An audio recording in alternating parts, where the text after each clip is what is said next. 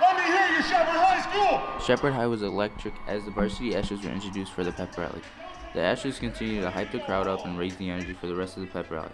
The pep rally included scooter races, a balloon relay, and tug of war between the grades. There was also the annual parade after the pep rally. The Shepherd Band and JROTC led it off with junior high bands also participating. The varsity Astros went on to beat Evergreen 51-14 at homecoming. Then Shepherd took a win at Argo last Friday. Shepherd's excitement for our football team is unreal. The Astros currently have a 7-2 record and are looking forward to their playoff game against Springfield.